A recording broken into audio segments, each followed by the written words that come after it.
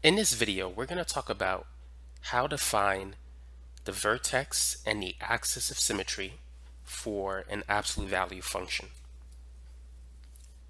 So first, we're going to set the inside part equal to 0. And we'll solve for x. We'll get, if you add 2 to both sides, you get x is equal to 2. So this is the axis of symmetry. And it's also the x-coordinate of the vertex.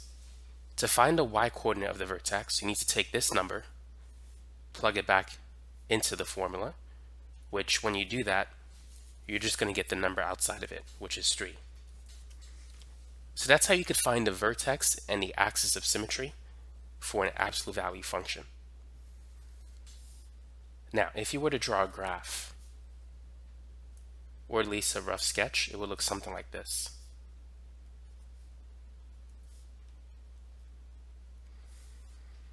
So the vertex is at 2, 3. And because we have a positive sign in front of the absolute value function, the graph is going to open upward. So it's going to look like this. And the axis of symmetry is this line, x equals 2.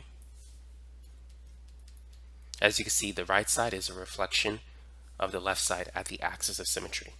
And the vertex is this point. It's 2, 3. So that's how you could see it graphically. Now let's work on another example. Go ahead and try this one.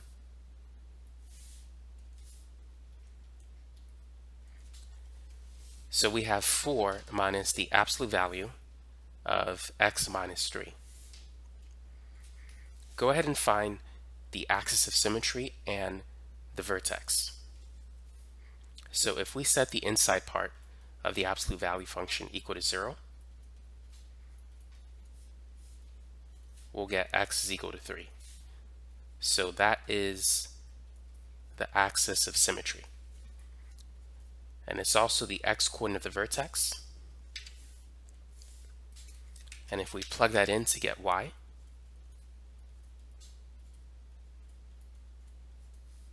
this is going to be 4 minus 0, which is 4. We'll get the vertex, the y-coordinate of the vertex. And of course, we can graph it as well.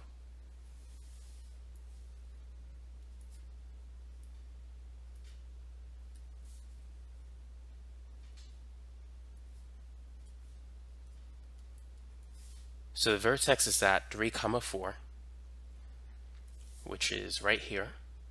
Now, because we have a negative sign in front of the absolute value function, this graph is going to open downward.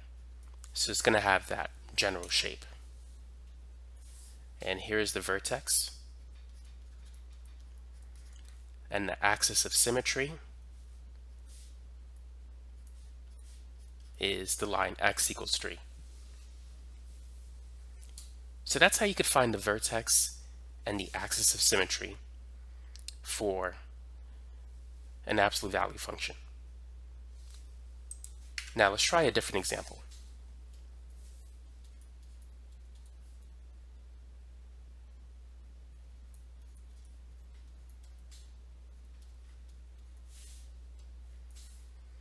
So consider this particular absolute value function. Find the vertex and the axis of symmetry.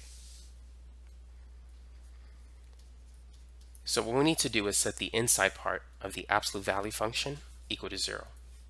So first I'm going to add 7 to both sides. I'm going to get 3x is equal to 7, and then I'm going to divide both sides by 3. So for the axis of symmetry, x is just going to be 7 over 3. For the vertex, the x-coordinate will be the same, 7 over 3. And if you plug in 7 over 3 into x, this is going to be 0 because we set it equal to 0 and got that point. And then 0 plus 4, this will just give us a y-coordinate of 4.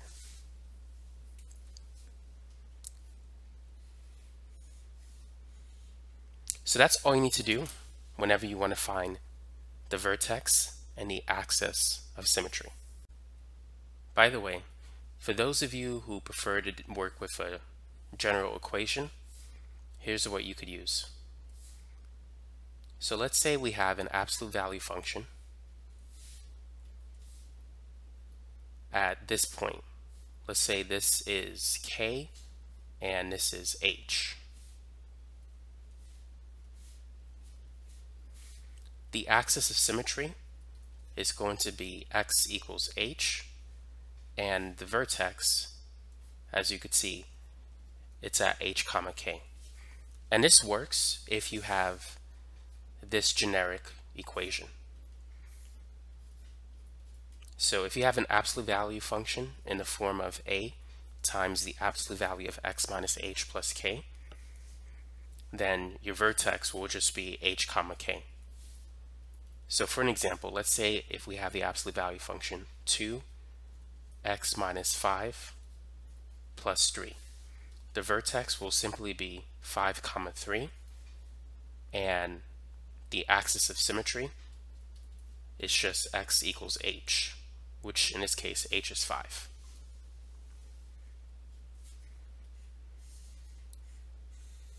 So those are some notes that you may want to add to your notebook for those of you who are studying this topic.